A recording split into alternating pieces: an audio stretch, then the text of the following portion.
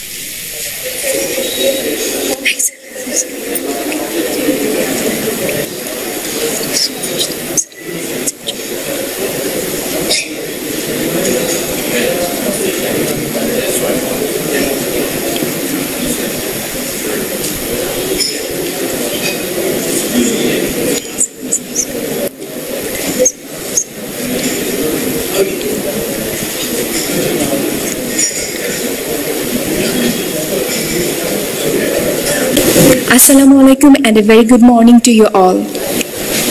On behalf of Bangladesh Institute of Development Studies, we are honored to welcome you all to this prestigious event of BIDS Research Almanac 2017.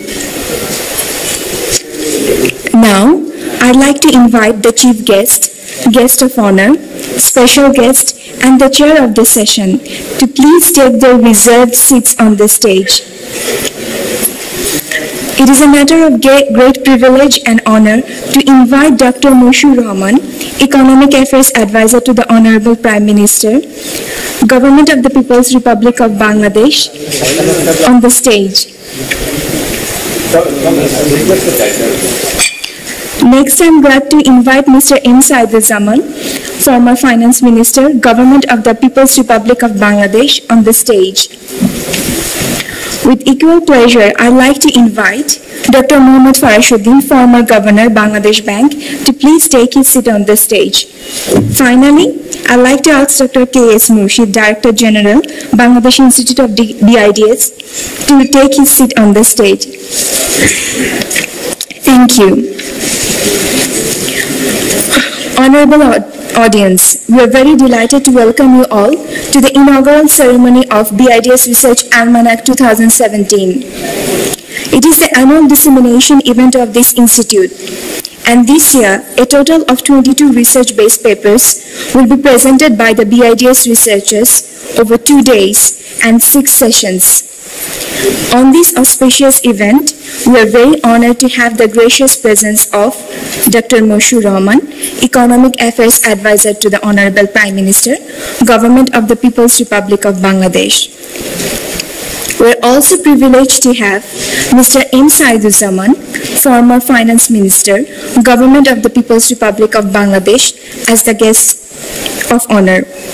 We are also pleased to have the presence of Dr. Mohammed Farashuddin, former Governor, Bangladesh Bank, as the special guest. Dr. K.A.S. Murshid, Director General, Bangladesh Institute of Development Studies, BIDS, will chair this inaugural session.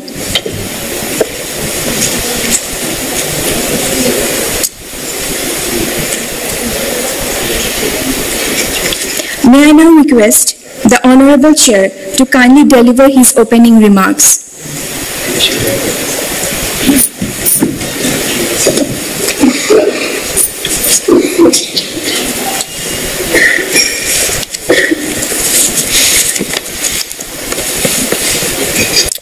Honorable Chief Guest, Dr. Mashiur Rahman, Honorable Guest of Honor, Mr. Syeduzzaman, our special guest, Mohammed Farashuddin, distinguished audience, members of the media, ladies and gentlemen, good morning and a very warm welcome to you.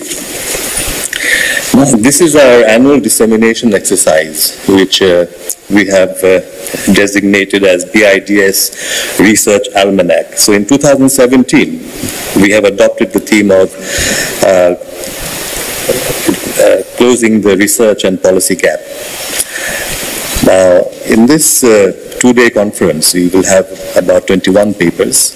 Initially, we had 23, but then we had some dropouts. So we have a final list of 21 papers, and it really covers a very wide range of the kind of work that we have done, and it does actually bear a testament to the fact that, I think it shows a certain amount of vigor and innovation in the kind of work that is now emerging in BIDS, which I think is marks a quite distinct change.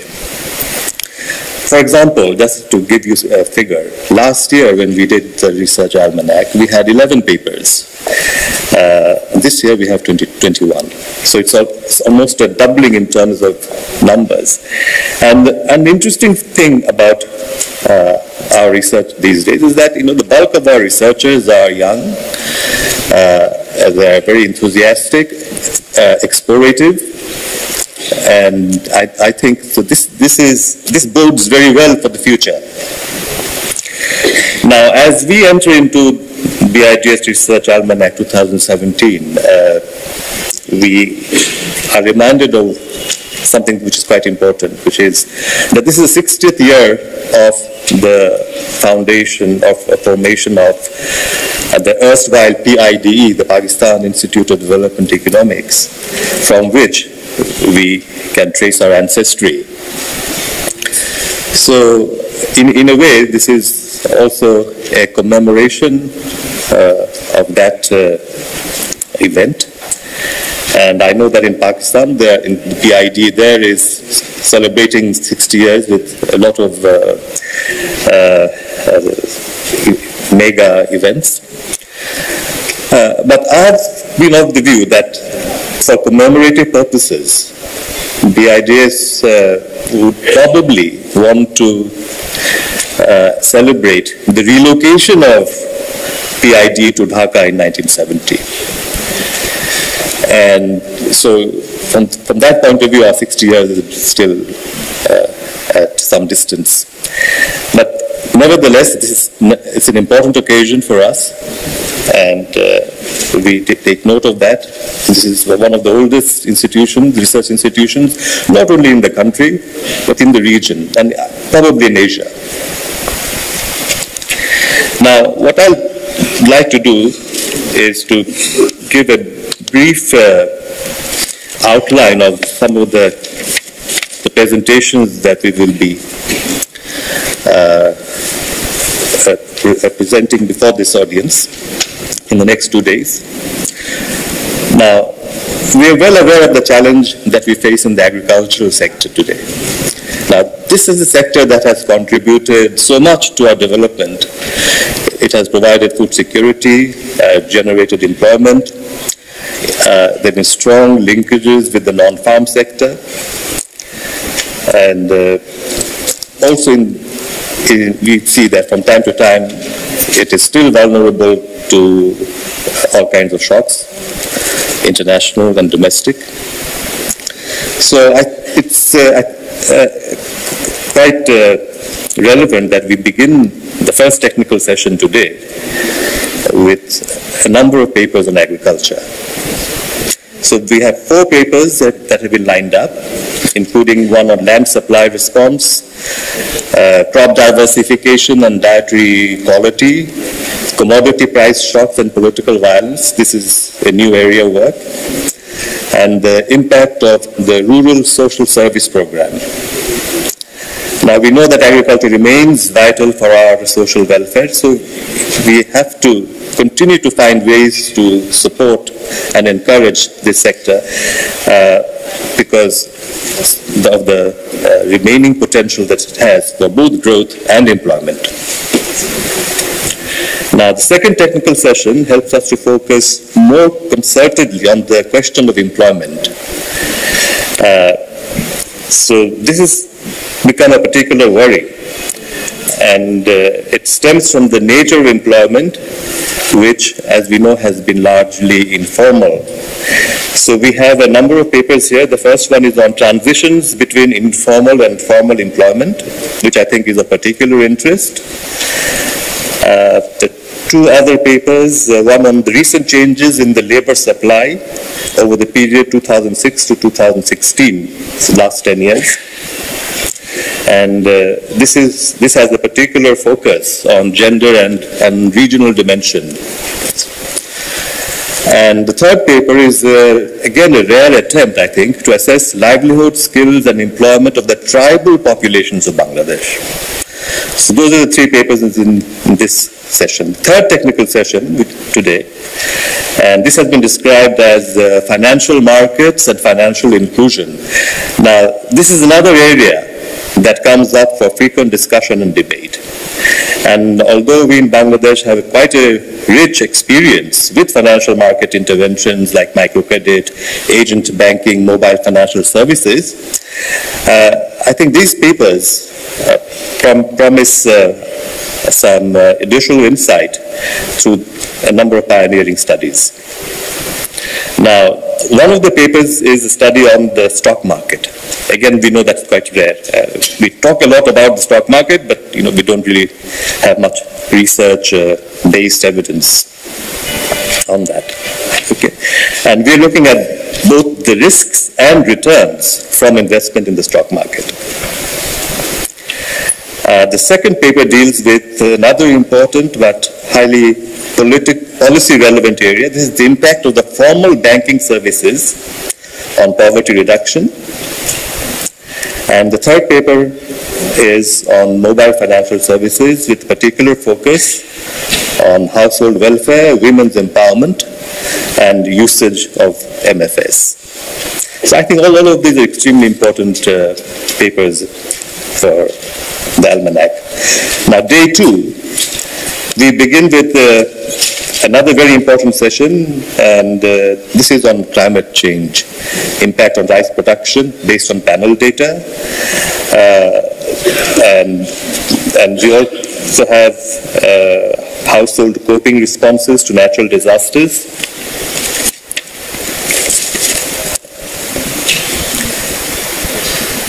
And the third paper, where we distinguish between migrants who have been coming to the various urban areas because of climate-induced reasons, or migrants who have come in without for other reasons, not related to climate. So this is again an important, comparison between two groups of migrants, one climate-induced, other not climate-induced.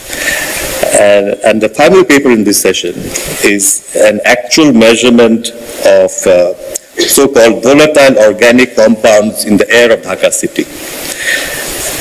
So I think all of these provide in different dimensions of climate and climate-related risks that we face today. Again, areas that are not very carefully researched. Now, in session 2, in day 2, we have a technical session called Entitlement, Welfare and Violence. Now, the 3 papers here explore areas that are not often examined by researchers. The first is an exploratory study on adolescent exposure and attitude to violence. And this is an attempt to not only assess the state of violence, but also its nature and type, as well as individual, household, and locational correlates. And this is based on data from 5 districts. Both for BIDS and I think generally in this area, this is a first. The second paper is a study on the state of the elderly in the country in terms of access and challenges to care-related services. And the third paper is even more esoteric. It is a study of what has been called, quote-unquote, unorthodox fakirs in contemporary Bangladesh, and the stresses and tensions, push and pull experienced by this group, or groups, in terms of their co-option into mainstream society. I think all 3 are very extremely important papers. The last technical session is on exports, firm performance and productivity growth, which is another critical area of concern for us in our efforts to diversify into new areas and increase formal sector employment. Now we know that the government has also taken up a strategy of establishing 100 special economic zones. Again, there is not much research in that area. So what BIDS has done, it has done some very detailed work on the export processing zones. And we thought that it would be important to draw on that experience to see what insights we can garner for the special economic zones. So those are the papers in the final technical session, and then we have the closing plenary this year, and the plenary discussion will be essentially on bridging the research and policy divide. We know that this is an extremely important area, but there has not been much systematic mechanisms or initiatives to address this. And I think it's important because we need to know the demand for policy, we need to know what the supply constraints are, and I think this discussion will help us to perhaps formulate a future research agenda, not just for BIDS, but I think for the broader research community. So with these words, I would like to conclude my opening remarks. And once again, a very warm welcome to BIDS Research Almanac 2017. Thank you very much. Thank you, Honorable Chair, for your opening remarks. May I now request Guest of Honor, Mr. M. Syeduzzaman, to kindly deliver his speech.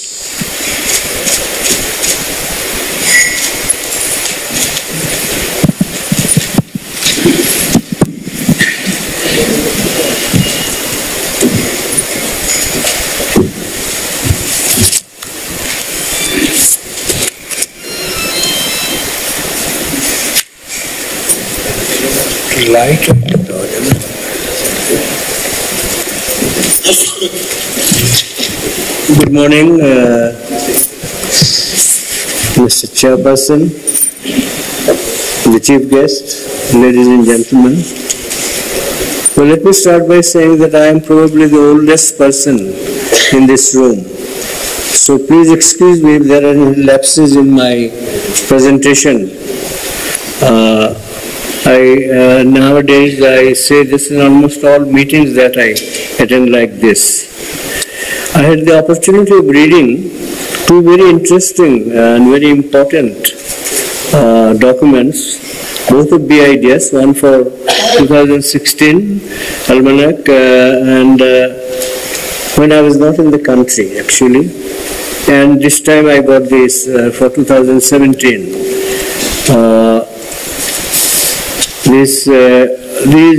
These two have critical connections. I have not yet fully read all the papers of 2017, and I think the articles sponsored by BIDS, I must say, cover practically most of the issues that link the economy with the growth, and subjects which everybody has been, or almost all important people have been, economists have been discussing from time to time in recent days.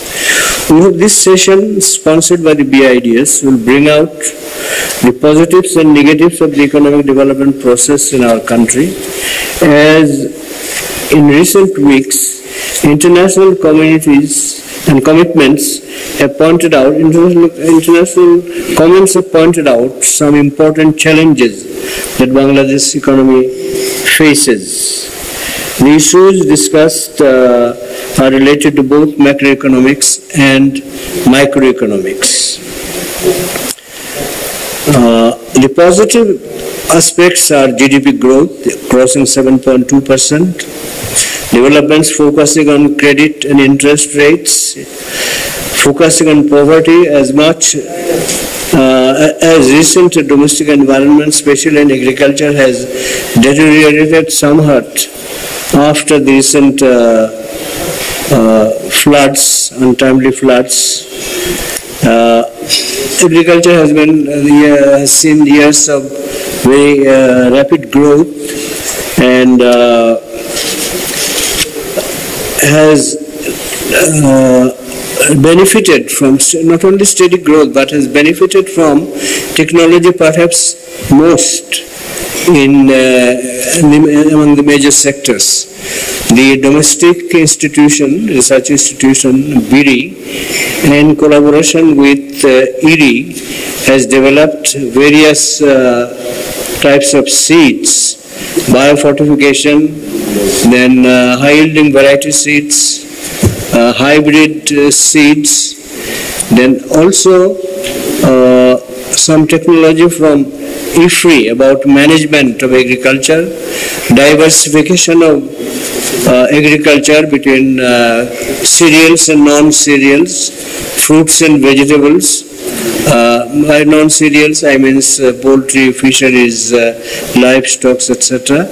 And also recently, agro-processing, marketing is receiving attention. We hope that agriculture will revive its growth in a very short time, and we will be again in the condition, in the direction in which we are going. We have a stable balance of payment, foreign exchange reserves, and exchange rate. Our monetary expansion and rate of inflation are within the planned political policies and targets. Revenue mobilization growth targets, though, at a rate lower than comparable countries, not only in South Asia but also in Southeast Asia. Growth of trade, exports and imports with possibilities of new export items is another thing we should keep in view. Remittances from workers abroad, though it changes from year to year, depending on the external recruiters, remittances may also be coming through unofficial channels, and transfer leads to sometimes transfer of assets abroad. The challenges before the policymakers for attaining a middle income status and high income status by certain dates in the mid-30s and early 40s are quite a few, and with the permission of the chair I would like to indicate some. Planned infrastructure development facilities are not to the extent of requirement if we keep in view especially the one mentioned by the chair about the special economic zone, 100 special economic zones and 12 fast-track projects. In efficiency of energy supply, insufficiency of energy supply has come out in public recently, though our idea was that probably we are meeting a larger part of the electricity requirement than actually we are. Creation of employment and quality jobs is another problem. Hardly any improvement in facilities for doing business in the recent years. Use of foreign direct investment not at all encouraging. Special economic zones might help. Continuity of policies in revenue generation, in trade reforms, and trade relationships.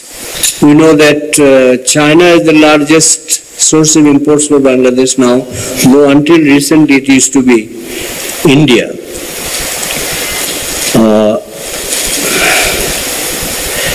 Projects could be higher as a percentage of the pipeline.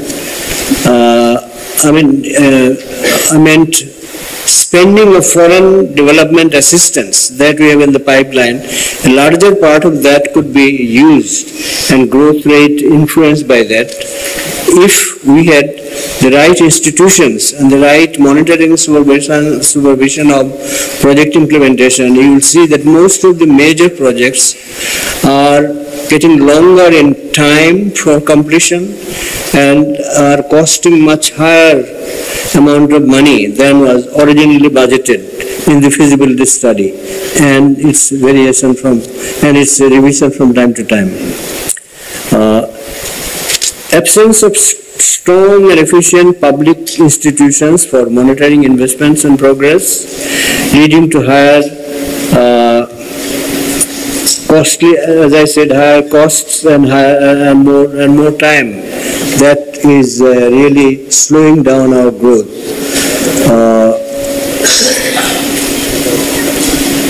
Percentage of employment higher in the category of educational labor, while immigration of management cadre workers is taking place to Bangladesh from other countries, thereby having an impact on our net remittances. Inclusive growth effects are getting public finance, but there is hardly any reliable statistics, as you saw recently about the statistical Bureau of Statistics work. Efforts towards achievement of SDGs need to be made through multiple channels, and this is being discussed in the society at the social level, at political level, also at the experts level. These are the channels are the development budget, the ADB and the non-ADP and the non-development budgets, NGOs, corporate social responsibility funds, and foreign development assistance.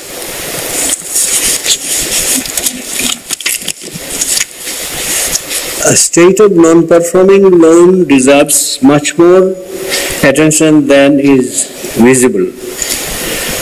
This is now in some media, this is coming out almost every day with worse and worse stories. Some experts are strongly expressing their views about supervision of the sector and advising against any change in the banking management and policy board structure, in addition to consideration of more new commercial banks which are being proposed.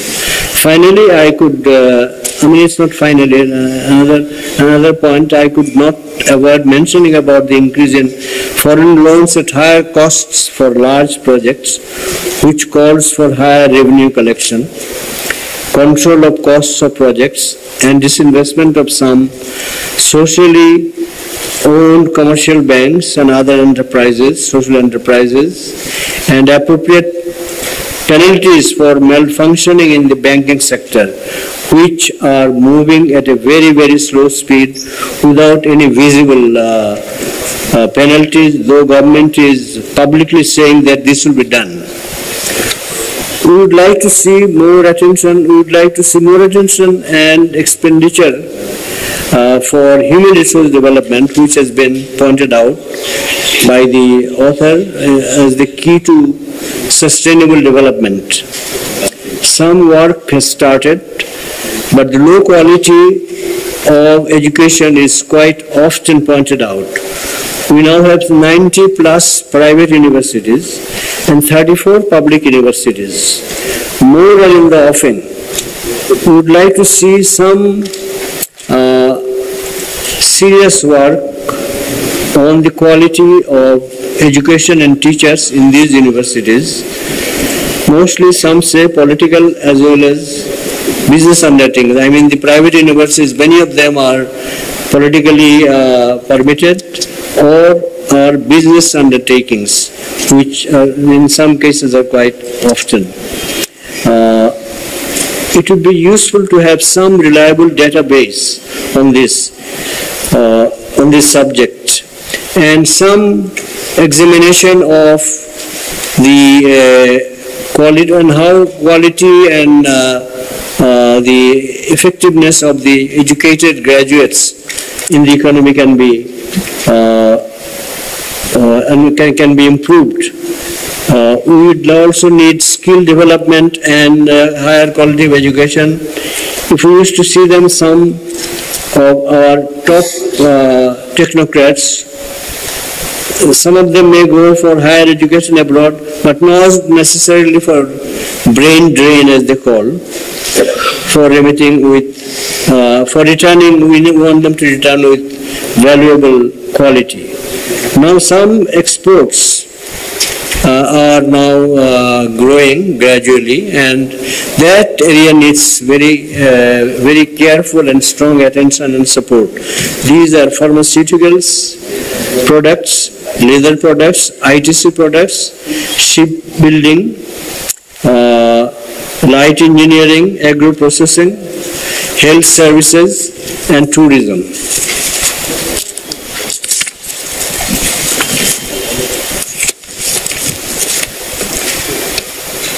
The aim of the conference, as we have seen in the keynote presentation, which is wonderfully read out by the chair, looking at the technical sessions and the subjects chosen, I wish to make a couple of comments. If you look at the program, you will see that subject chosen for technical sessions, but much more important, your paper, Mr. K.S. Murshid, which is titled Review of Developments and Emerging Challenges. Some suggestions have been made,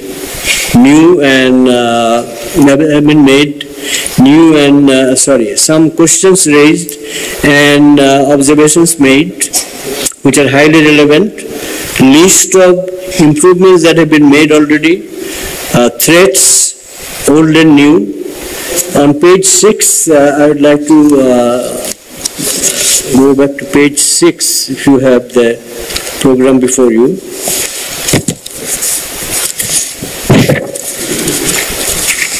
I'm sorry, Mr. Chairman, I am taking longer time. Page 6 says, there are three types of interest involved: geopolitical interest, geo-economic interest, and regime interest while deciding on foreign policy of Bangladesh. This is very much related to overall economic performance. We can't discuss regionalism in this area without addressing China's one belt, one road policy. This is now creating some political problem. The key questions, as the chair has mentioned on page 6 at the bottom, is: does Bangladesh have a geopolitical advantage given the current world situation? Which strategy will be best amongst SAARC, BIMSTEC, BCIM, and these types of quadrangular initiatives? Whether we can look at connectivity in isolation of trade, goods and trade, in services, or I'm sorry.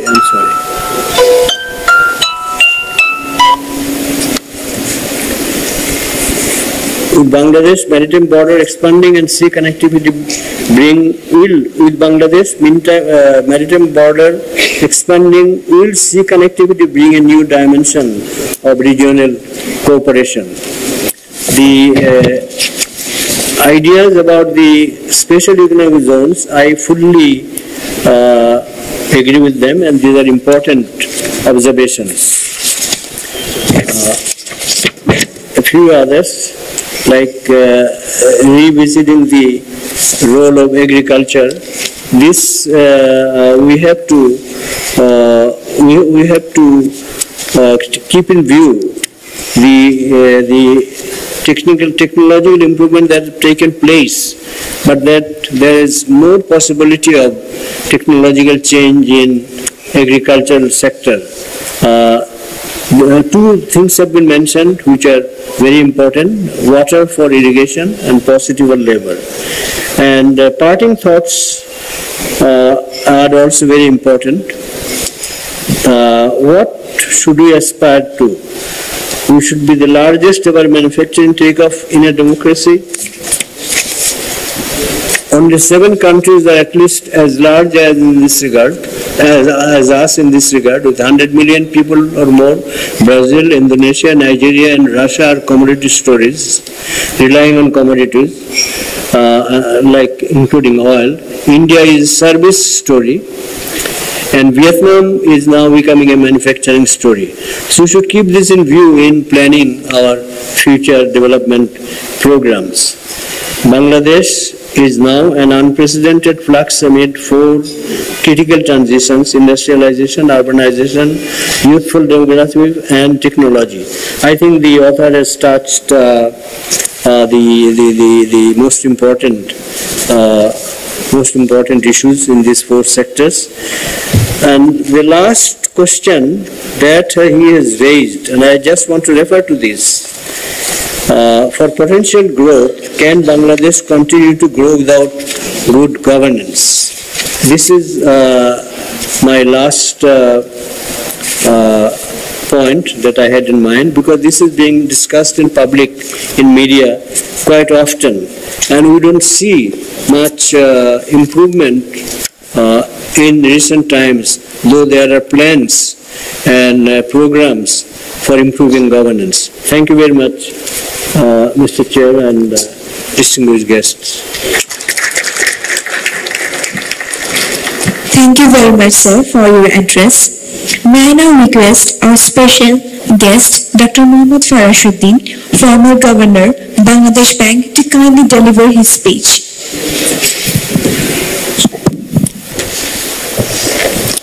আপনাকে ধন্যবাদ। সম্মানিত chairman, যার অনুমতি নিয়ে আমি বাংলায় বলার সিদ্ধান্ত নিয়েছি।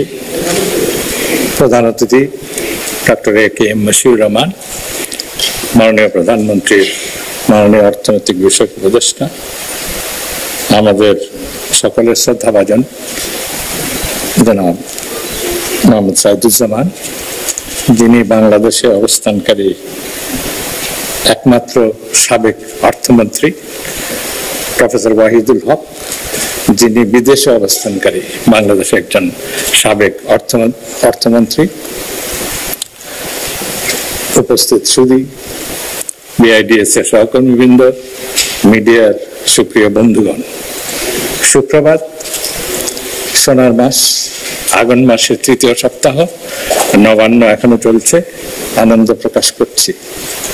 বিজয়ের মাস, গর্বিত বোধ করছি, একজন নাগরিক হিসাবে অহংকার বোধ করছি। সবাইকে অভিনন্দন। এই গুরুত্বপূর্ণ বার্ষিক ঘটনাটি সম্পর্কে আরো অনেকের মতোই আমি অত্যন্ত আগ্রহ ভরে অপেক্ষা করি, কারণ এখানে খুব চমৎকার কিছু পেপার পাওয়া যায়, বিশ্লেষণ পাওয়া যায়। বিশেষ করে মুর্শিদের যে নীতি নির্ধারণের বিষয়ে বিশ্লেষণ, এটা আমার জন্য খুব সুফল বয়, আমার লেখাপড়ায় অনেক সহায়তা করে। BIDS কে অভিনন্দন এই জন্য জানাই যে খুব গুরুত্বপূর্ণ আর্থসামাজিক বিষয়াদি সম্পর্কে তারা বস্তুনিষ্ঠ গবেষণা করে থাকেন। আমার মনে হয় বাংলাদেশে এখন একজন সুনপিটারের খুব প্রয়োজন। জানি না BIDS থেকে বের হয়ে আসবে নাকি কোথাও থেকে আসবে। এই জন্য প্রয়োজন যে 47 বছরে অর্জন অনেক হয়েছে, বিফলতাও আছে, সামনের পথ চলা অত্যন্ত আমি বলবো বন্ধুর, যদিও সম্ভাবনা প্রচুর। সেই অর্থে আগামী 10-15 বছরে বিশ্ব বাজার, বিশ্ব অর্থনীতি কি হবে, বাংলাদেশের সামনে আজ থেকে 25 বছর 30 বছর পরে কি বাস্তবতা দেখা দিবে, সেই সম্পর্কে খুব ভালো ভালো কথা তো আমরা বলে থাকছি, আসছে, অনেকেই বলছেন, কিন্তু তার মধ্যে বাস্তবতার কি কি বন্ধুরতা আসতে পারে সেইগুলা সম্পর্কে সতর্ক বাণী দেওয়ার জন্য আমি মনে করি যে সুনপিটার জাতীয় একজন অর্থনৈতিক দার্শনিকের খুব প্রয়োজন। BIDS কে আরো এই জন্য আগাম অভিনন্দন দিচ্ছি। আমার জানা মতো মহাপরিচালক মুর্শিদের সক্রিয় উদ্যোগে দীর্ঘদিনের প্রতীক্ষিত BIDS এ উচ্চশিক্ষা, স্নাতকোত্তর ডিগ্রি দেওয়ার লেখাপড়ার অনুমতি খুব সম্ভব অচিরেই পাওয়া যাবে। সেটা একটা বড় সংযোজন হবে বাংলাদেশের অর্থনৈতিক, আর্থসামাজিক সাংস্কৃতিক বিশ্লেষণে। কয়েকটি কথা না বললেই নয়, আমরা কি অর্জন করেছি সেটা বলতে হবে এই জন্য যে অর্জনের পাল্লাটা বেশ ভারী, সম্পূর্ণ না হলেও বেশ ভারী। মনে করেন 3 বিলিয়নের অর্থনীতি 72 সনে, এখন 250 বিলিয়ন।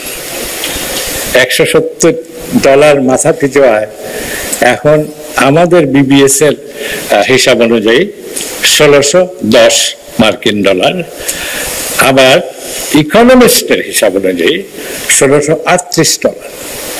কাজে BBS কে যারা আকারে ইঙ্গিতে বা প্রত্যক্ষভাবে কটাক্ষ করেন তাদেরকে আমি অনুরোধ করি যে ইকোনমিস্ট কিন্তু বলছে $1638, BBS বলছে $1610, পাকিস্তানের $1570। আমার মনে হয় যে কারণে বাংলাদেশের বিজয়, স্বাধীনতা প্রয়োজন ছিল, অর্থনৈতিক মুক্তি, তার একটা বড় ধাপ তো আমরা অতিক্রম করেছি। পাকিস্তানের চেয়ে আমাদের মাথা পিছু আয় এখন 68 মার্কিন ডলার বেশি, এবং এটা বাড়তে থাকবে। কেন? আমার দেশে তো জিডিপির প্রবৃদ্ধি শতকরা 7 উপরে হচ্ছে। আমি মনে করি আগামী 5 বছরে 8.5 হবে, আর 10 বছরে 10 ভাগ হবে। তাদের কিন্তু অর্থনীতি খুঁড়িয়ে চলছে। আমরা উইশ দেম ওয়েল, 3.5, কেউ 4 বলেন, আর আমাদের জনসংখ্যা বৃদ্ধির হার 1.3, তাদের 2.5। কাজে অত্যন্ত সহজ সমীকরণ, এই ব্যবধানটা বাড়তে থাকবে। তবু তাদের শুভেচ্ছা জানাই। আমাদের কিছু সামাজিক অর্থনীতির একটি তথ্য দিতে হয়, সবার জানা, 786 কোটি টাকার বার্ষিক বাজেট, আজকে কিন্তু 4,266 কোটি টাকার বাজেট। এবং বাজেট খুব উচ্চাবিলাসী যারা বলেন তাদের প্রতি সম্মান রেখেই বলতে চাই, বাজেট যদি বাস্তবায়িত না হতো, শতভাগ বাস্তবিত কোথাও হয় না, তাহলে যে এত অগ্রগতি হচ্ছে, জিডিপি প্রবৃদ্ধি হচ্ছে, মানুষের গড় আয়ু 72 সনে 43 ছিল, এখন হয়ে গেছে 72, শিশু মৃত্যুর হার 200 ছিল, এখন 30। এই সমস্ত অগ্রগতি হয়তো হতো না যদি বাজেট বাস্তবায়ন করা না যেত। আর এই ইতিবাচক দিকে না হয় আর বেশি না গেলাম, যেগুলা চ্যালেঞ্জ, যেগুলো আমাদের সামনে বাস্তবতা। বাংলাদেশ স্বাধীন হয়েছিল একটি অন্যতম বড় কারণ অর্থনৈতিক মুক্তি, যেটা জাতির পিতা বলেছেন, প্রথমে বলেছেন, এবং জনমানুষ বঞ্চনা, বৈষম্য 55 ভাগবাদ দিই যে তার মধ্যে একটি কল্যাণ রাষ্ট্রের অবহেলিত মানুষের জনকল্যাণ তথা জাতির পিতার যে কিষাণ কিষাণী শ্রমজীবী মানুষের কল্যাণ চিন্তাকে সর্বোচ্চ অগ্রাধিকার দেওয়া, সেটা পরিত্যাগ করা হয়নি। এটা ভালো কথা, অনেক কম্প্রোমাইজ হয়েছে, কিন্তু এই একটি বিষয় সর্বদা সজাগ দৃষ্টি রয়েছে। তা সত্ত্বেও যেখানে গিনি সহজ 72 সনে ছিল 0.33, এইটা এখন কিন্তু 0.48, লক্ষণ বেশি ভালো নয়। এখানে কিন্তু এই গ্রোথ উইথ ইকুইটি যে দর্শনটি 96-2001 নেওয়া হয়েছিল, এইবার অত জোরে সুরে বোধহয় নেওয়া হয় নাই বলে আমার ধারণা, আমার ভুল হতে পারে। এটা একটা বিষয় খুব নজর রাখা দরকার। আরো কয়েকটি বাস্তবতা সম্পর্কে আমি একটুখানি আমার চিন্তাধারার কথা বলতে চাই। প্রথমত হলো, এই কনফারেন্স উপলক্ষে যে সমস্ত বিষয় চয়ন করা হয়েছে এবং যে সমস্ত বিষয়ে অত্যন্ত সুলিখিত এবং ভালোভাবে গবেষণা করা পেপার লেখা হয়েছে, আমি সাধুবাদ দিই। বিষয়গুলো আমাদের জন্য খুব জরুরি। আমি মনে করি যে যেহেতু BIDS আমাদের প্রাইম প্রতিষ্ঠান, গবেষণার জন্য গর্বের প্রতিষ্ঠান, দেশে, আঞ্চলিকভাবে, এমনকি বিশ্বে, সেই জন্য BIDS এর কাছে প্রত্যাশা যে একটা দুটো ম্যাক্রো বিষয়ে বিশেষভাবে সমীক্ষা করা প্রয়োজন। যেমন আমি মনে করি, ওই যে সুবিধার কথা বলছিলাম, যে আগামীতে রপ্তানি এইরকম সুবিধাজনক নাও থাকতে পারে। কাজেই চীন সহ অন্যান্য দেশ যে আভ্যন্তরীণ বাজারের দিকে ঝুঁকে পড়ছে, এটা কিন্তু অনেকটা বাধ্য হয়। কাজে আগামীতে এক্সপোর্টের কি সম্ভাবনা হবে, আর আবার আভ্যন্তরীণ বাজার অনেকটা, মানে পার ক্যাপিটা ইনকাম অনেক বেশি। BCG তো বলছে যে 12.5 million people have per capita income of $4,000 and more। কাজে এটা বৃহৎ একটা, কিন্তু তো এইখানে ক্যাটার করার জন্য কিভাবে যাওয়া দরকার, সেই অর্থে যে অর্থনীতিটাকে তার উৎপাদন, কর্মসংস্থান, শিল্পায়ন এবং রপ্তানি, এই কতগুলা ক্ষেত্রে বহুমুখীকরণের প্রয়োজনীয়তা আমি খুব তীব্রভাবে অনুভব করি। সজ্ঞানে করতে হবে, সযত্নে করতে হবে, ভালোভাবে সমীক্ষা করে, এবং BIDS একটি উপযুক্ত স্থান। এই প্রসঙ্গে আরো একটা কথা বলি।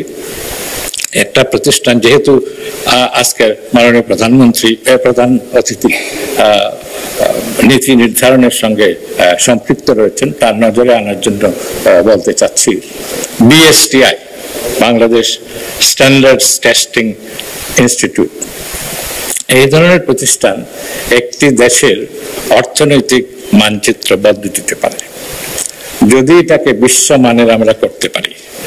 যদি BSTI বলে যে অমুক পণ্যটি বিশ্বমানের, অথবা অমুক গাড়ির চালক এমন দক্ষতা অর্জন করেছে যে সে পৃথিবীর যে কোনো জায়গায় হেভি ভেহিকল চালাতে পারবে, তাহলে কিন্তু আমাদের অনেক মধ্যস্বত্বভোগীর যাতনা থেকে আমরা মুক্তি পেতে পারি।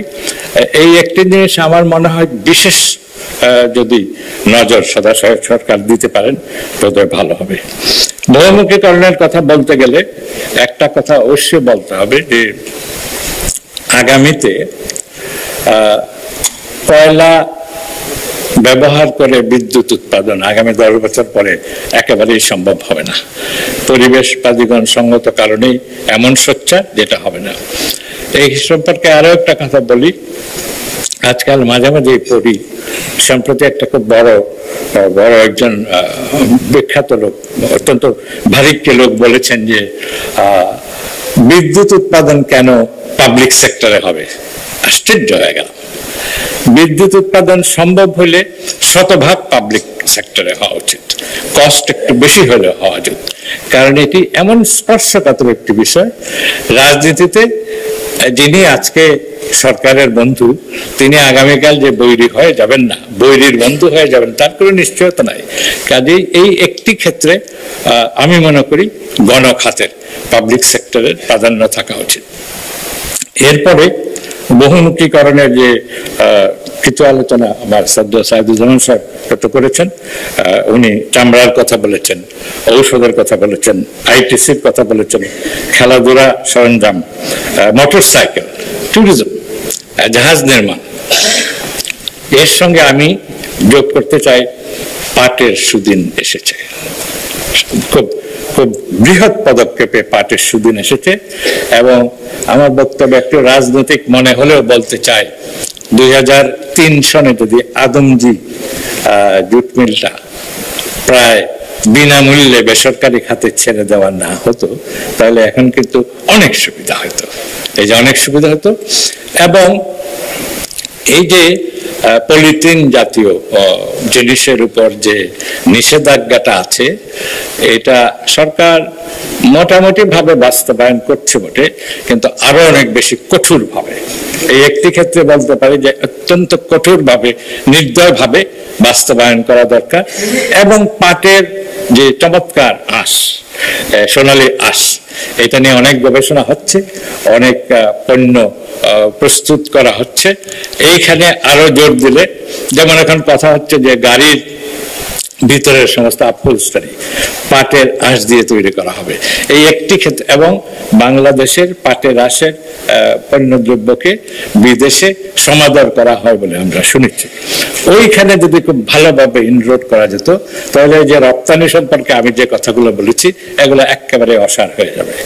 বর্তমান বিশ্বে সিরামিক্স প্রচন্ড একটা উত্থান হয়েছে, এবং বাংলাদেশের সিরামিক কিন্তু পৃথিবীতে খ্যাত। বাংলাদেশের একটি প্রতিষ্ঠানকে জাপানের নরিটা একমাত্র একটি বাংলাদেশি প্রতিষ্ঠানকে তার সহযোগী করে তার সঙ্গে ডিজাইন শেয়ার করেছে, এটা কিন্তু কম কথা নয়। কাজেই এইখানে একটা বড় সম্ভাবনা আছে। তবে এটা যেহেতু গ্যাস ভিত্তিক, মূলত গ্যাস কনজিউমকারী শিল্প, এই জন্য গ্যাসের যে গবেষণা হচ্ছে সেইখানে আরো। একটি কথা আপনাদের স্মরণ করে দিতে চাই, জাতির পিতা যদি তার সুচিন্তিত এবং সাহসী পদক্ষেপে এই যে গ্যাস এবং অন্যান্য প্রাকৃতিক সম্পদের কোম্পানিগুলাকে 73 সনে জাতীয়করণ না করতেন, তাহলে আমাদের কিন্তু এখন খুব বেশি অসুবিধা হতো। এগুলো আমাদের মনে রাখা দরকার। পাবলিক সেক্টরকে মূল্যায়ন করার সময় এগুলো আমাদের দেখা দরকার। আমি বোধহয় আর বেশি সময় নেব না, আমি আরো একটা দুটো বিষয় করে সামান্য প্রতিবন্ধকতা দেশের ভিতরে দেখেন। ই কমার্স, আমরা বাড়িতে বসে এখন কেনাকাটা করতে পারি, খুব সুবিধা। এবং বাড়িতে বসে ইমেইলের মাধ্যমে কেনাকাটা যারা করেন তারা কিন্তু বিত্তবান, তারা সবকিছু করবেন, কর দিতে চান না। দোকানে গিয়ে কিনলে কিন্তু কর দিয়ে কিনতে হয়তো, বাড়িতে বসে কিনছি, কর দিতে হয় না। আপনারা শুনে অবাক হবেন, আশ্চর্য হবেন। এই দেশে একটি প্রতিষ্ঠান আছে, তারা প্রত্যেক বছর একটা স্টেটমেন্ট দেয় যে ই কমার্সকে আমরা ট্যাক্স নেটের বাইরে রাখতে সক্ষম হয়েছি। আমি খুব লজ্জা পাই।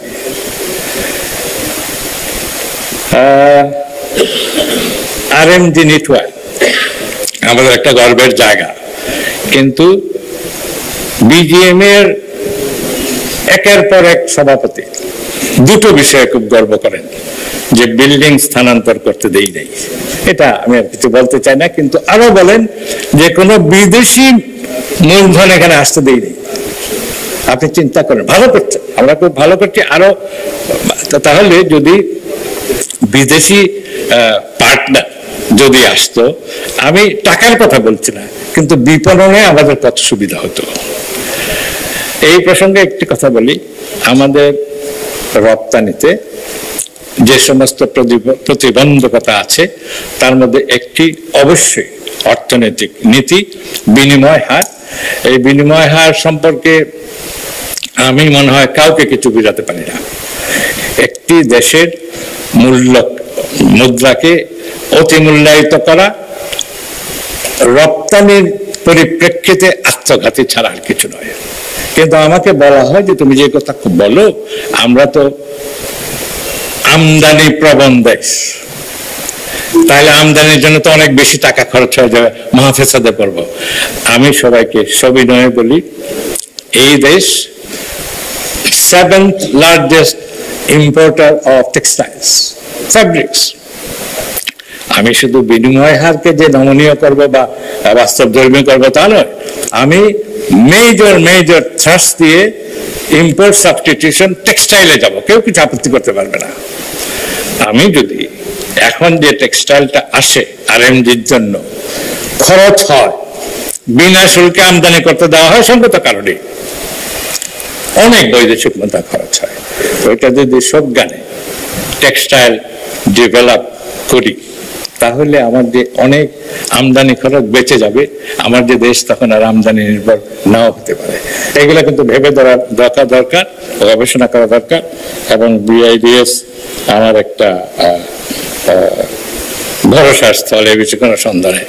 সর্বশেষ যে কথাটি বলবো, যেটা আমি বেশি বুঝি না, ব্যাংকিং খাত বা খেলাপিরি, শুধু এইটা বুঝি যে বাংলাদেশের ব্যাংকিং খাত অনেক এক্সপান্ড করেছে, এটা আমাকে বুঝতে হবে। এত এক্সপান্ড করেছে যে রেগুলেটরি প্রতিষ্ঠান বাংলাদেশ ব্যাংকের ক্যাপাসিটিটা সেই গতিতে কেন তার অর্ধেক গতিতে সম্প্রসারিত হয় নাই, সেই জন্য কিছু সমস্যা এখানে থাকবে। দ্বিতীয় সমস্যা হলো, যখনই কোনো টেকনোলজি ব্যবহার করতে হবে এবং খুব দরকার, আমরা তো বলেছি আমরা ডিজিটাল অর্থনীতি করেছি বা অনেক অগ্রসর হয়েছি। ইনফ্যাক্ট 2008 সনে যখন প্রথম ডিজিটালের কথা উঠে, আমরা যখন কয়েকজন বলেছি, আমাদেরকে খুব ঠাট্টা মস্করা, পেছনে নয় সামনেই করতেন। আজকে কিন্তু এটা গ্রহণযোগ্য। কিন্তু যে কোনো টেকনোলজি প্রথম শুরু করার আগে একটা নিয়ামক পরিমণ্ডল লাগবে। মুদ্রার ক্ষেত্রে, ব্যাংকিং এর ক্ষেত্রে, টেকনোলজির ক্ষেত্রে প্রথমে একটা পরিমণ্ডল থাকবে, নিয়ামক, তারপরে এটা আসবে। বাংলাদেশে আগেই চলে আসছে, পরিমণ্ডলটা আগে ঠিক করা হয় না, সেজন্য কাজে এইদিকে নজর দিতে হবে বলে মনে করি। আর খেলাপি ঋণের যে মাত্রা, যে পরিমাণ, এটা অনেক প্রতিবেশী দেশের তুলনায় অনেক ভালো অবস্থায় আমরা আছি। এটাকে সমাধান করা খুব কঠিন বলে মনে করি না। ফর্মুলা রয়েছে যার মাধ্যমে এটাকে সমাধান করা সম্ভব, সেই ফর্মুলার অনুসন্ধান করা দরকার। হয়তো লম্বা বক্তৃতা দিলাম। BIDS কে আমাকে এখানে কথা বলার সুযোগ দেওয়ার জন্য অশেষ ধন্যবাদ। আপনারা ভালো থাকবেন, সুস্থ থাকবেন এবং এই সম্মেলন অত্যন্ত সফল হোক বরাবরের মতো। সবাইকে অশেষ ধন্যবাদ। Thank you very much, sir, for your address.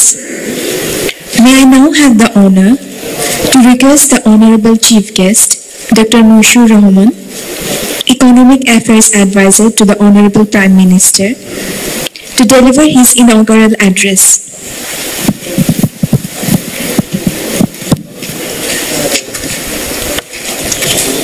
আজকে সভার সভাপতি, গেস্ট অফ অনার, বিশেষ অতিথি সবাই এবং উপস্থিত যারা আছেন সবাইকে শ্রদ্ধা জানাই। জনাব সাইদুজ্জামান বলেছেন যে যারা আজকে এখানে আছেন উনি তার ভিতরে সবচেয়ে বয়োজ্যেষ্ঠ। আমি যার দিকে তাকিয়ে দেখলাম, আমিও কাছাকাছি বলতে পারি যদি ওয়াহিদুল হক সাহেব না থাকতেন। ওয়াহিদুল হক থাকার ফলে আমি দ্বিতীয় দাবি করতে পারিনি, আমি তৃতীয় বলতে পারি। আমার আরেকটি বৈশিষ্ট্য বা সংকীর্ণতা বলতে পারেন যে সাইদুজ্জামান এবং ওয়াহিদুল হক দুজনই আমার মন্ত্রী ছিলেন, আমি ওদের সাথে কাজ করেছি। আর দীর্ঘদিন অর্থ বিভাগে কাজ করলে একটা দৃষ্টিভঙ্গির সংকীর্ণতা হয় যে আজকে আমি যে সিদ্ধান্ত নিচ্ছি এর ভবিষ্যৎ ইমপ্লিকেশন কি, এবং সেই জন্য আমি সবসময় বলি আমি অর্থ বিভাগ বা অর্থ মন্ত্রণালয়ের কেরানি হিসেবে কাজ করেছি। তার ফলে আমার কথার মধ্যে অনেক সময় আপনারা কেরানি সুলভ কথা শুনতে পারেন, এবং যে জাতীয় উৎসাহ, যে জাতীয় ইন্সপিরেশনাল টক অনেক সময় মানুষ আশা করে, আমি হয়তো সবসময় বলি না, সেই জন্য আমি অনেক সময় ক্ষমা চাই। BIDS এর এই যে উদ্যোগ, এটা অত্যন্ত প্রশংসনীয় এবং এর পেপারগুলো আমি দ্রুত চোখ বুলে যেটুক বুঝেছি, এর সবগুলি আমাদের অর্থনীতি পরিচালনা এবং অর্থনীতি পরিচালনার সাথে সম্পৃক্ত, এবং এগুলো থেকে যারা নীতি নির্ধারণ করেন, পরিচালনা করেন, সবাই উপকৃত হবেন, দেশ উপকৃত হবে। আমি ব্যক্তিগতভাবে কতগুলো বেশ ভালো লেগেছে। অত্যন্ত স্বার্থের কারণে inclusive approach to care of the elderly Bangladesh. কিছুদিন আগে, কালকে বা পরশুদিনের কাগজে ছিল, মাননীয় অর্থমন্ত্রী সিনিয়র সিটিজেনের সংজ্ঞা বলেছেন যে 60 বছর সংজ্ঞা নির্ধারণ করা যুক্তিসঙ্গত। 60-70 যেটাই বলুন, আমি ওই সংজ্ঞার বেনিফিশিয়ারি হব, সেটা একটা আনন্দের বিষয়। তবে অন্যদিকে দেখতে গেলে দেখা যাবে যে আমাদের আয়ুষ্কাল বাড়ছে এবং ডেমোগ্রাফিক প্রজেকশনে দেখা যায় যে বছর 30-35 পরে আমাদের জনসংখ্যার যে পিরামিড সৃষ্টি হবে, তাতে বয়স্ক লোকের সংখ্যা, বয়স্ক লোকের অনুপাত বাড়বে। তার ফলে বয়স্কদের সুরক্ষা, বয়স্কদের স্বাস্থ্য, বয়স্কদের রক্ষণাবেক্ষণ, এই একটা নতুন জিনিস আমাদের আসছে, যেটা সম্পর্কে আমরা এখনো বোধহয় অতটা নজর দেইনি। এটা নজর দেওয়া উচিত। আমার অল্প জ্ঞানে যেটা বলে যে এই যে ডেমোগ্রাফিক চেঞ্জের কথা চিন্তা করতে গেলে সব জায়গাতে একটি জিনিস বোধহয় প্রয়োজন, যে অ্যাকচুয়ারির প্রয়োগ। কিন্তু আমাদের এখানে অ্যাকচুয়ারির ব্যবহার প্রকৃতপক্ষে কোথাও নাই। লাইফ ইন্স্যুরেন্সও অ্যাকচুয়ারি ব্যবহার করে না। আমি অর্থ বিভাগে কাজ করার সময় অ্যাকচুয়ালি মানে লাইফ ইন্স্যুরেন্স নিয়ে কয়েকবার আমার ডিল করতে হয়েছিল। বাণিজ্য মন্ত্রণালয়ে চাকরি করার সময় কিছু ডিল করতে হয়েছিল। তো যখন এদেরকে বলতাম যে তোমরা অ্যাকচুয়ারি ব্যবহার করো না কেন, উত্তরটা খুব সহজ এবং বোধহয় বেশিরভাগ লোকের কাছে গ্রহণযোগ্য, যে এর হিসাব তো আশেপাশের দেশের অনেক আছে, তার সাথে কিছু যোগ বিয়োগ করলে আমাদেরটা পাওয়া যায়। এটা বোধহয় এখন আর গ্রহণযোগ্য নয়। এবং এর সাথে যেটা আরেকটি বড় প্রশ্ন, সে হলো যেটা ফরশুদ্দিন বলেছেন, সাইদুজ্জামান সাহেব বলেছেন। ফরশুদ্দিন বললাম যে আপনারা কিছু মনে করবেন না, ফরশুদ্দিন আমার কনিষ্ঠ সহকর্মী, এটা আমি সবসময় বলার চেষ্টা করি। যেটা বলেছেন যে আমাদের যে অগ্রগতি হয়েছে, উন্নতি হয়েছে, এটা গৌরবের, কিন্তু সেটাকে ধরে রাখতে গেলে আমাদের যে প্রচেষ্টা দরকার, তার একটা বড় ভিত্তি হলো জ্ঞান নির্ভর প্রশাসন, জ্ঞান নির্ভর সিদ্ধান্ত গ্রহণ এবং জ্ঞান নির্ভর পরিচালনা। তো সেই জ্ঞানের বিকাশ এবং জ্ঞানের ব্যবহারটা যথেষ্ট পরিমাণে সম্প্রসারিত হচ্ছে না। অর্থনীতির সম্প্রসারণ, উন্নতি, অর্থনীতির ভবিষ্যতের জন্য যে জাতীয় জ্ঞানের প্রয়োজন, সে জাতীয় জ্ঞানের প্রয়োগটা আমরা দেখছি না। এর মানে এই নয় যে সে জ্ঞান আমাদের এখানে নাই, কিন্তু আমাদের অর্গানাইজেশনগুলো এমনভাবে গড়ে উঠছে এবং তার ভিতরে কতগুলো ত্রুটি ঢুকছে, যার ফলে আমরা এই ব্যবহারিক জীবনে একটু জ্ঞান বিমুখ হয়ে যাচ্ছে। সেখান থেকে বোধহয় আমাদের মুক্ত হওয়া দরকার। আর এই পেপারগুলোর ভিতরে আমার মনে হলো যে দুটো জিনিস সম্পর্কে বোধহয় ওরা একটু নজর দিতে পারেন। একটি হলো যে আমাদের প্রশাসনে, দৈনন্দিন প্রশাসনের সাথে যারা জড়িত, তার থেকে কতগুলো জিনিসকে যেন একটু ডিস্টেন্স ভিউ নেওয়া যায়, সেজন্য রেগুলেটরি কমিশন অনেকগুলো হয়েছে। কিন্তু রেগুলেটরি কমিশনের আইনের ক্ষমতা কি এবং তার ক্ষমতা প্রয়োগের যুক্তি কি হবে, সেই দিকে বোধহয় আমরা নজর দেইনি। এই দিকেও বোধহয় নজর দেওয়া দরকার। যেমন বিদ্যুতের দাম কি হবে, গ্যাসের দাম কি হবে, মোবাইল টেলিফোনের দাম কি হবে, এই বিষয়গুলো রেগুলেটরি কমিশনের একটা বড় ভূমিকা আছে। পলিসি কি হবে, সেখানেও রেগুলেটরি কমিশনের বড় একটা ভূমিকা আছে। সেদিক থেকে আমি মনে করি যে রেগুলেটরি কমিশনের ক্ষমতা এবং তাদের ক্ষমতা প্রয়োগের যে যুক্তি, এবং সেই যুক্তি প্রয়োগের মতো তাদের যুক্তি প্রয়োগের ক্ষমতা তাদের আছে কিনা এগুলো বোধহয় দেখা দরকার। এবং এই যেসব নতুন যেসব দিগন্ত আসছে সেখানে রেগুলেটরি কমিশনের ভূমিকা অত্যন্ত গুরুত্বপূর্ণ। তাদের যদি যোগ্যতা ক্ষমতা বাড়ানো যায় তাহলে আমাদের সব দিক থেকেই কল্যাণ হবে। আর একটি হলো যে কর ব্যবস্থাপনা। কর ব্যবস্থাপনা বোধহয় আমাদের এখন সার্বিকভাবে বিবেচনা করার দরকার। 70 দশকের শেষের দিকে এবং 80 দশকে খুব বড় একটা প্রকল্প, বিশ্লেষণমূলক প্রকল্প আমাদের গ্রহণ করা হয় trade and industrial policy. Trade and industrial পলিসির ফল হিসাবে ট্যাক্সেশনের কতগুলো আসে এবং তখন ট্যাক্সেশন সম্পর্কে একটা বিশ্লেষণ করা হয় এবং ট্যাক্সেশনের পরিবর্তনের উদ্যোগ নেওয়া হয়। এই 90-এর শুরু থেকে পর্যন্ত ট্যাক্সেশনের আমরা প্রয়োগের ক্ষেত্রে সুবিধা করার জন্য বিভিন্ন রকম ব্যবস্থা করেছি, যার ফলে ট্যাক্সেশনের যে একটা অন্তর্নিহিত সামঞ্জস্য থাকে সেই সামঞ্জস্যটা সব জায়গাতে নাই, কারণ বিভিন্ন সময় বিভিন্ন রকম কম্প্রোমাইজ করেছে, কম্প্রোমাইজগুলো সুফলও আমরা পেয়েছি। সেজন্য আমার মনে হয় যে ট্যাক্সটা বোধহয় একটু দেখা দরকার এবং ট্যাক্স কিভাবে সরকারের রাজস্ব বাড়াচ্ছে, সরকারের ব্যয়ের ক্ষমতা বাড়াচ্ছে। ট্যাক্স যদি বিনিয়োগ এবং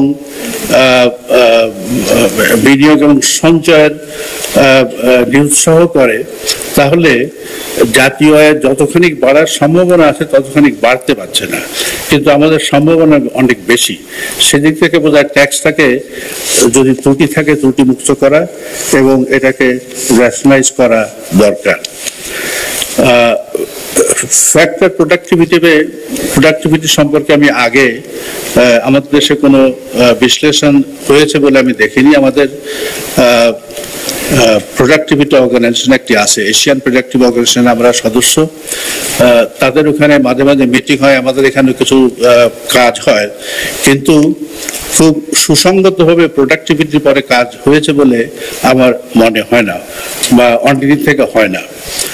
যেটা ফরাসুদ্দিন এবং সাইদুজ্জামান সাহেব উল্লেখ করেছেন যে আমাদের যে অগ্রগতি এ পর্যন্ত হয়তো আমরা বেশি বিনিয়োগ করে বেশি ম্যাটেরিয়াল কন্টেন্টস ব্যবহার করে উন্নতি করেছি, কিন্তু ভবিষ্যতে উন্নতি করতে গেলে এর সাথে দক্ষতা এবং জ্ঞানের ব্যবহারটা বাড়বে। প্রোডাক্টিভিটি বাড়াটা একান্ত প্রয়োজন। আমাদের এখানে 2-1টি প্রকল্প আগে নেওয়া হয়েছিল প্রোডাক্টিভিটি বাড়াবার জন্য, যেমন এনার্জি অডিট একটা প্রকল্প নেওয়া হয়েছিল। সে প্রকল্পটা খুব একটা সুফল আনেনি, কারণ যেসব জায়গাতে অডিট করা হয়েছিল এবং অডিটের ফলাফল হিসেবে তাদের যে জাতীয় পরিবর্তন করার কথা তারা সে সকল পরিবর্তনের মধ্যে যান নাই। কারণ তাদের বোধহয় একটি বিবেচনা ছিল যে ওই সকল পরিবর্তন করতে গেলে তাদের বিনিয়োগ করতে হবে, আর অন্যদিকে হলো যে বিনিয়োগ না করে লোকসান হচ্ছে, এই জাতীয় ধোঁয়া তুললে হয়তো তারা ব্যাংকের কাছ থেকে সরকারের কাছ থেকে বিভিন্ন সুবিধা পাবেন। যদি সুবিধা এবং বিনিয়োগের যদি দুটি বিকল্প হয় তাহলে যে কোনো বুদ্ধিমান লোক মনে করবে আমি বিনিয়োগ না করে সরকারের কাছ থেকে সুবিধা চাই। ইনফর্মাল অ্যান্ড ফর্মাল এমপ্লয়মেন্ট আমার কাছে মনে হচ্ছে এটা অত্যন্ত গুরুত্বপূর্ণ। 2011 সালের যে লেবার ফোর্স সার্ভে, সেখানে একটা মডিউল ব্যবহার করে ইনফর্মাল এমপ্লয়মেন্টের একটা সমীক্ষা সার্ভে করা হয়েছিল এবং এশিয়ান ডেভেলপমেন্ট ব্যাংক ওটার অর্থ সংস্থান করেছিল। এশিয়ার অন্যান্য দেশেও এই ইনফর্মাল সেক্টর সার্ভে করা হয়েছিল। তো সেখানে সংজ্ঞাটা ছিল অত্যন্ত লিগ্যালিস্টিক, যে সকল ক্ষেত্রে কোনো ফর্মাল কন্ট্রাক্ট নাই সেইটাই হলো ইনফর্মাল। তো এগ্রিকালচার সেক্টর পুরোটাই ইনফর্মাল, আর একটি হলো ফর্মাল সেক্টরকে সহায়তা করে, এগুলো ইনফর্মাল। আর এমনিতে যাদের এই মোরলেস এই মাইক্রো ফাইন্যান্স, এনজিও অ্যাসিস্টেড যে সকল কাজ হয় প্রায় সবগুলোই ইনফর্মাল সেক্টরের ভিতরে চলে যায়। এবং ইনফর্মাল সেক্টরের সবচেয়ে বড় অসুবিধাগুলো যে বললো সে হলো যে তাদের উপকরণের অভাব, বাজার নাই, ঋণের অভাব, প্রযুক্তি নাই এবং পরিচালনার অভিজ্ঞতা নাই। মানে একটি শিল্প বা একটি কাজ করার জন্য যে সকল গুণ এবং যে সকল উপকরণ দরকার তার কোনোটি নাই।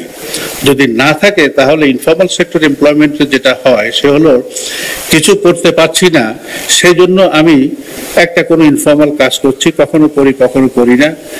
এখানে গবেষণাও মোটামুটিভাবে সেটাই ফিরে এসেছে। এর সাথে অবশ্য আর একটি তথ্য ওরা পেয়েছেন যে রেমিটেন্স যে সকল হাউস হোল্ডে আসে সেই হাউস হোল্ডের প্রোডাক্টিভিটি কমে যায়, কারণ তারা ওই রেমিটেন্সের টাকাটাকে বিনিয়োগ না করে কনসাম্পশনে ব্যবহার করে। আয় বাড়বে, ভোগ বাড়বে, সেই জন্যই আমি কাজ করি। আমি যদি দেখি যে সকল না করে আমি বেশি আমার ভোগ একটু ভালো হয়, তাহলে আমি ওইদিকে যাই না। সেদিক থেকে বোধহয় রেমিটেন্সের একটা নেগেটিভ এক্সটার্নালিটিও আমাদের এখানে দেখা যাচ্ছে, এদিকেও বোধহয় একটু নজর দেওয়া দরকার। তো রেমিটেন্সটাকে আমরা চাই, রেমিটেন্সটাকে আমরা উৎসাহ দেই, কিন্তু রেমিটেন্সটা কিভাবে বিনিয়োগে আনা যায় সেদিকে আমাদের কোনো কার্যকর নীতি নাই। আমার মনে হয় একটা কার্যকর নীতি গ্রহণ করা দরকার।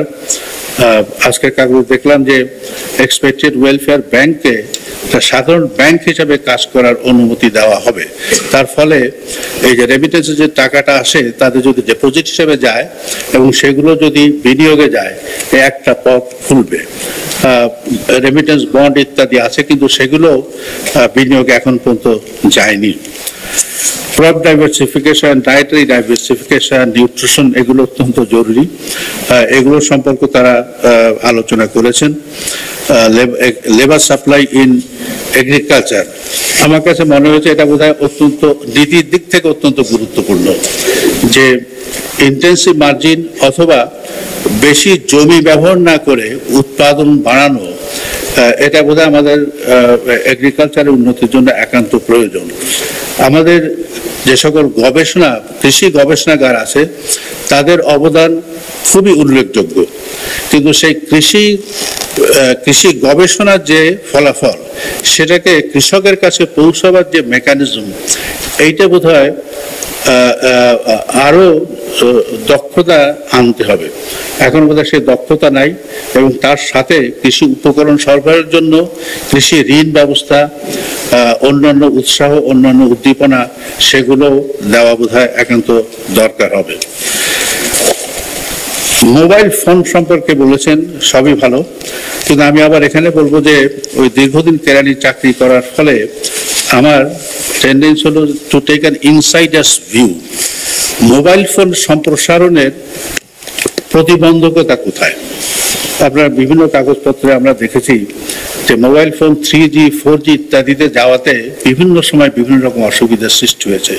এগুলো হয়তো দরকার ছিল না, কিন্তু মোবাইল ফোনের চার্জ কি হবে বা না হবে, বেশি হবে না কম হবে, এবং একটি প্রবণতা আছে যে এখান থেকে সরকার কত টাকা পাবে ইমিডিয়েটলি। আমার মনে হয় যে এই যে দৃষ্টিভঙ্গিটা মোবাইল ফোনের এক্সপ্যানশনের বোধহয় সমর্থন করে না। মোবাইল ফোন এক্সপ্যানশন সম্ভব হয় যদি তার রিলিজ পিরিয়ডের রেভিনিউ কি জেনারেট করবে এবং সে কিভাবে কতটুকু ইনভেস্ট করবে, সেগুলোর দিকে তাকালে বোধহয় ওই পিরিয়ডের ইনভেস্টমেন্ট এবং ওই পিরিয়ডের সম্প্রসারণ এবং ওই পিরিয়ডের সরকারের রেভিনিউ বাড়ে।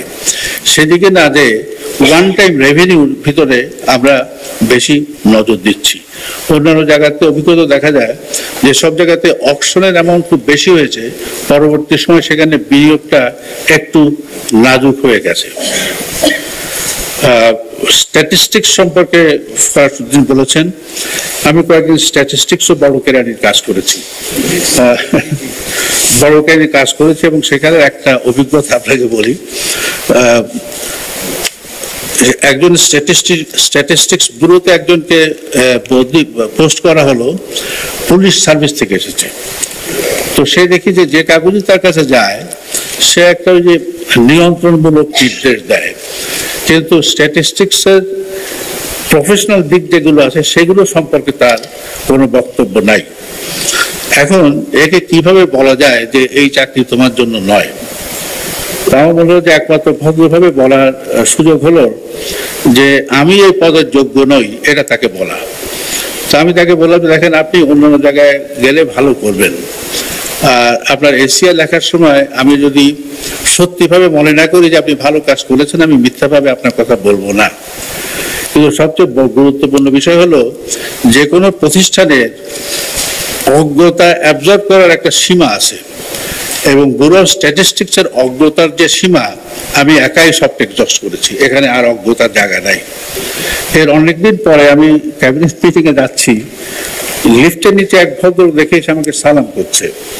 তো আমি ওই লিফটে সালাম করছি, টিকতে পারি, এসে বলে, স্যার আমি ওই লোক যাকে আপনি বের করে দিচ্ছিলেন, আমি আবার পুলিশে ফেরত আসছি, আমি ডিআইজি এখন। ডিআইজির মাইনের দিক থেকে ডেপুটি সেক্রেটারি একটু উপরে, বলে আমি ডিআইজি এখন। আমি বললাম যে ভালো করেছি, ভালো হয়েছে, আপনি তো অসন্তুষ্ট নাই? তো বলে, না স্যার আপনি আমাকে ভালো পরামর্শ দিচ্ছেন, কেন ওইখানে থাকলে আমি বিভিন্ন জায়গায় বিভিন্ন ঘাটে ঘোরাঘুরি করতাম, আমার কোনো স্থান হতো না, কিন্তু পুলিশের চাকরিতে ফিরে এসে আমার একটা নির্দিষ্ট স্থান হয়েছে, আমার চাকরির ভবিষ্যৎ কি হবে সেটাও মোটামুটি নির্দিষ্ট।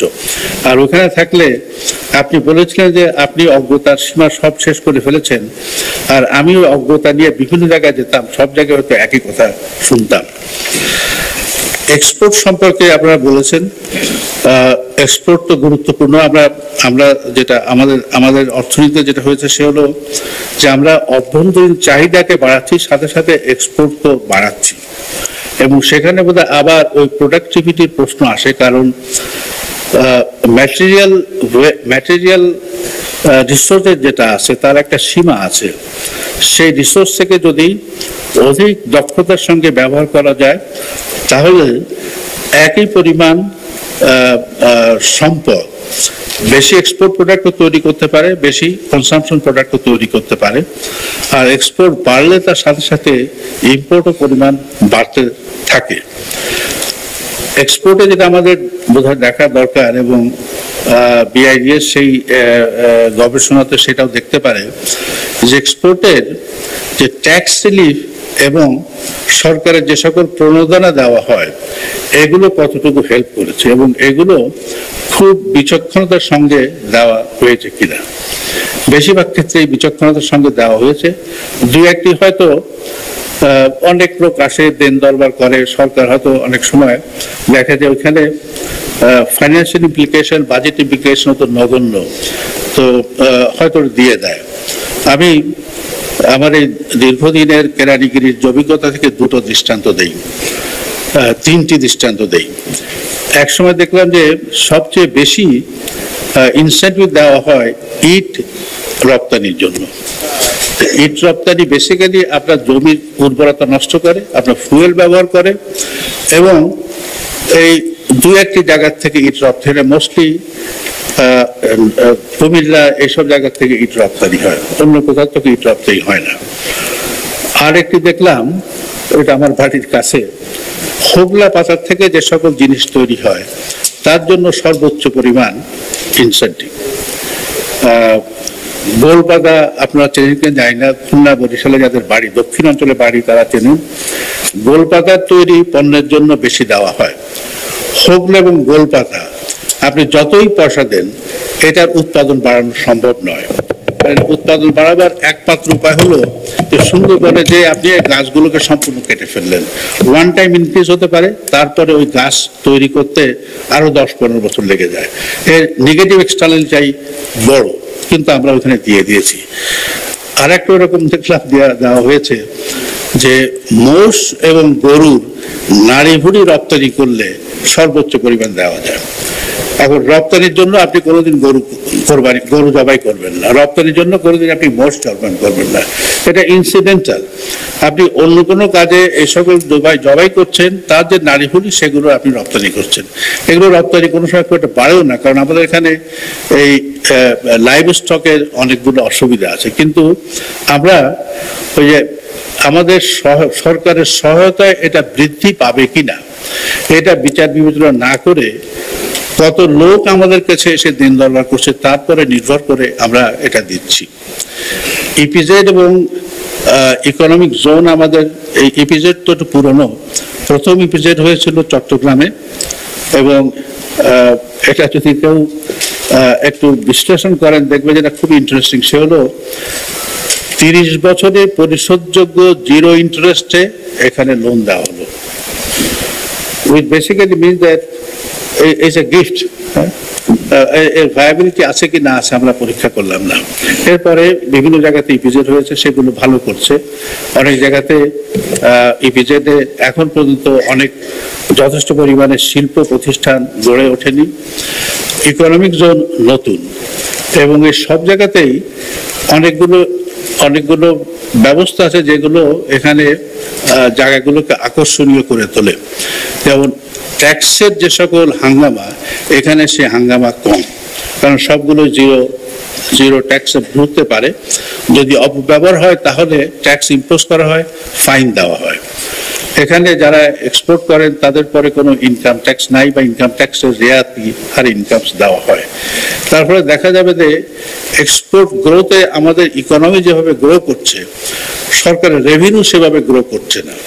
আবার সরকার রেভিনিউ যদি আদায় করতে হয় তাহলে বিভিন্ন রকম জটিলতার সৃষ্টি হয়। তো এখানে আমি বলবো যে কেরানির যে দৃষ্টিভঙ্গি, সেটা নিয়ে যদি এর ইন্টারনাল ম্যানেজমেন্টটা দেখেন তাহলে বোধহয় এর দুর্বলতাগুলো কি আছে এবং ম্যানেজমেন্ট ইমপ্রুভমেন্ট কি করা যেতে পারে সেটা সম্ভব হতে পারে। কারণ আমাদের যে ব্যবস্থাপনা বা প্রশাসনিক যে সকল ত্রুটি আছে সেগুলোকে বাইপাস করে যদি এক্সপোর্ট আমরা বাড়াতে চাই তাহলে এই জাতীয় কোনো ব্যবস্থার দরকার হবে। এটা হয়তো নীতি হিসাবে অনেকে প্রশ্ন করতে পারেন, কিন্তু বাস্তব অবস্থার প্রেক্ষিতে একটা জায়গাকে আলাদা করা যায়, এখানে তুমি নির্বিবাদে তোমার কাজ করো এবং উৎপাদন করে বিক্রি করো, এরকম একটা ব্যবস্থা হয়তো দরকার হতে পারে বা এর একটু উপকার আছে হয়তো। কিন্তু সেখানে আমার মনে হয় আমাদের একটু পরীক্ষা নিরীক্ষা করে দেখা দরকার যে কতটুকু সুবিধা দিলে এবং কোন সকল পণ্যের সুবিধা দিলে আমাদের এখানে উপকার হয়। ফরাসুদ্দিন আমার দীর্ঘদিনের কলিগ, আমি ওর কথা থেকে বলি যে পাট ইত্যাদি থেকে যে গাড়ির ব্যবহার অন্য জায়গায় হয়েছে কিনা আমি জানি না। রামপাল এক্সপোর্ট প্রসেসিং জোনে 3টি মাত্র উল্লেখ করার মতো প্রতিষ্ঠান আছে। একটা হলো এই সফট লাগেজ, মানে যে ছেলে মেয়েরা যে কাঁধে করে ব্যাগ নিয়ে যায়, এই ব্যাগ তৈরি করে ইন্ডিয়ান ইনভেস্টমেন্ট। আরেকটি হলো মেয়েদের পরচুলা বানায়, এবং পরচুলা ফ্যাক্টরি হলো চায়না। বাংলাদেশের থেকে চুল সংগ্রহ করে চায়নাতে নিয়ে যে ব্লিচ করে আবার বাংলাদেশে এনে ওই ম্যানিকিউনের মাথায় যে বসানো সেই কাজটা বাংলাদেশে করে। আর তৃতীয়টি হলো একটি জাপানি প্রতিষ্ঠান যারা এই সিট গরম রাখার জন্য সিটের ভিতরে কিসব দেয়, তারপরে এই দরজার ভিতরে এবং ওর বডিতে একটা ভিতরে একটা কিছু জিনিস দেয় যেটা পাটের থেকে তৈরি হয়, এই সকল জিনিস তৈরি করে। আর এর বাকি যেগুলো আছে সেগুলোরও সুপারিতে রং করে বিক্রি করা, এই জাতীয় ছোটখাটো জিনিস যেগুলো আমার মনে হয় এক্সপোর্ট প্রসেসিং এর জন্য উপযুক্ত নয়। তো এ সকল জায়গাতে কিন্তু সরকারের দেওয়ার সুযোগ বাইরের লোক গ্রহণ করছে, কিন্তু এ সম্পর্কে বোধহয় আমাদের প্রচার ও খুব কম। এবং আমরা যখন বাইরের লোককে বিনিয়োগের জন্য কথা বলি তখন ওদেরকে আমাদের আইনে যে সকল সুযোগ সুবিধা আছে সেগুলো বলি, কিন্তু তারা ফিরে এসে বলে যে আচ্ছা তোমরা তো বলছো এই সকল সুযোগ সুবিধা, অমুক লোক এখানে 10 বছর থেকে বিনিয়োগ করছে, সে বলে এই অসুবিধা। এবং এর একটা অভিজ্ঞতা সম্পর্কে বলে আমি শেষ করছি। কয়েকদিন আগে জাপানি বিনিয়োগ উৎসাহী কয়েকজন লোক আমার সঙ্গে দেখা করে তারা অন্যান্য দৃষ্টান্তের ভিতরে বলল যে তোমাদের এখানে কোন রকম অসুবিধা হলে মামলা মোকদ্দমা শেষ হতে অনেক সময় লাগে। আর একটা হলো যে কোরিয়ান ইপিজেড, আমি ওদেরকে বললাম দেখো তখন এই সাজদিন কেসটার শেষ হয়েছে, এটা প্রায় 19 বছর লাগছে। তা আমি এই দৃষ্টান্ত উল্লেখ করে বললাম যে দেখো এটাতে 19 বা 20 বছর লেগেছে, এতে যে কোনো লোক বলতে পারে যে এতদিন যদি একটি অপরাধের শাস্তি ঠিক করতে লাগে তাহলে আমরা কি করে নিশ্চিত হই। কিন্তু তুমি অন্যদিকে দেখো যে আমরা এখানে এর তদন্ত এবং বিচার ব্যবস্থা এত খেয়াল করে করেছি যাতে কোনো রকম অন্যায় বা বিচ্যুতি না ঘটে। তো তুমি শুধু সময়টা দেখলে হবে না, কোয়ালিটিটাও দেখবে, এবং কোয়ালিটি এনশিওর করার জন্য আমাদের সময় লেগেছে। কোরিয়া ইপিজেডের সাথে যেটা আমাদের দ্বিমত, সে দ্বিমতটি হলো যে কোরিয়া ইপিজেডে সরকারের বাংলাদেশের অন্যান্য জায়গায় যেমন আইন আছে সেই আইনগুলো এখানে প্রয়োগ হবে, কিন্তু ইপিজেড মনে করে যে এই আইনগুলো তার জন্য প্রযোজ্য নয়, এবং সেখানে একটা মীমাংসা হতে পারত যে সরকারের ক্ষমতাবান কোনো ব্যক্তি সেখানে এই আইনগুলো প্রয়োগ করত, এবং সে সরকারের প্রতি সে তার অ্যাকাউন্টেবিলিটি সরকারের কাছে থাকবে, এবং যদি সেখানে কোনো রকম দেখা যায় যে অপব্যবহার হচ্ছে ক্ষমতার, সেটা আলাপ আলোচনা করে মীমাংসা করা যেতে পারে। কিন্তু এই যে বলা যে সরকারের কোনো নিয়ন্ত্রণমূলক আইন এখানে চলবে না, এটা গ্রহণযোগ্য নয়, কোনো দেশেই কোনো গ্রহণযোগ্য হবে না। এবং এই দ্বন্দ্বটার জন্য আমার মনে হয় বাংলাদেশের চেয়েও তাদের মীমাংসার দায়িত্বটা বাংলাদেশের চেয়েও বোধহয় এই ইপিজেড যারা পেয়েছে তার দিক থেকে বেশি উদ্যোগ নেওয়া আশা করা ছিল, এবং সেই উদ্যোগটা যদি নেয় এখানে সমাধানটা আমার কাছে মনে হয় না খুব কঠিন। কিন্তু এই যে একটা মানসিক অবস্থান যে এই ইপিজেড আমাকে দেওয়া হয়েছে এবং ইপিজেডের সবকিছু আমার কথা মতো চলবে, সরকার এখানে কোনো নিয়ন্ত্রণ থাকবে না, এটা বোধহয় একটু বেশি চাহিদা, কোনো দেশে এটা মানতে পারে না।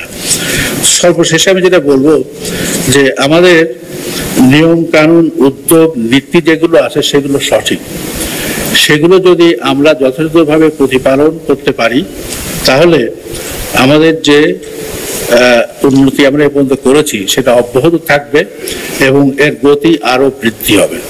সেজন্য দরকার যে অধিকতর জ্ঞানভিত্তিক প্রশাসন, অধিকতর জ্ঞানভিত্তিক ব্যবসা পরিচালনা, এবং সেই জ্ঞানের ভিত্তিটা আমাদের আরো প্রসার করতে হবে। আপনাদের সবাইকে ধন্যবাদ। বিশেষ করে আমি যে মন্ত্রীদের সাথে কাজ করেছি তাদের প্রতি আমি কৃতজ্ঞ যে আমি অনেক কিছু তাদের কাছ থেকে শিখেছি, আমার এই কেরানির বুদ্ধিটাও তাদের দেওয়া।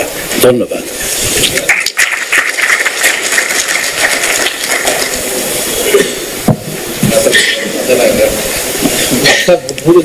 Thank you so much, sir, for your words of wisdom.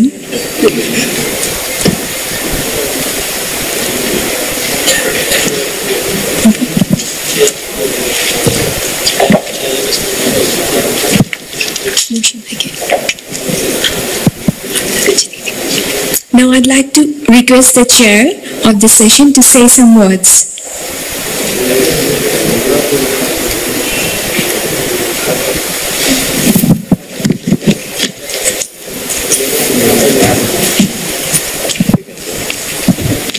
Well, thank you. I think we've come to the end of this very, very interesting and stimulating session.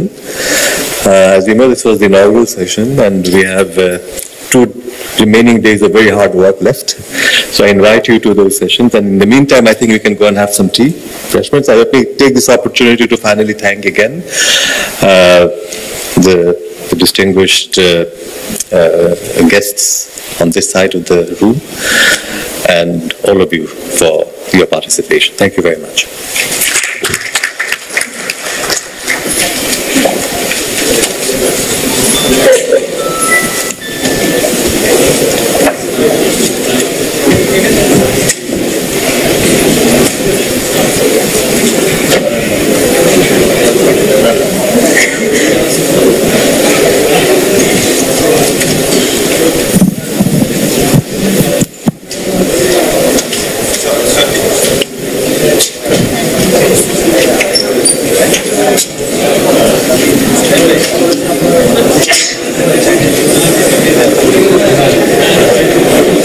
Distinguished guests, I'd like you all to move toward the foyer. Tea is waiting for you outside. We will start our next session the first technical session on agriculture, external price shocks and rural well-being within 15 minutes. So please come back at 11:45 sharply. Thank you.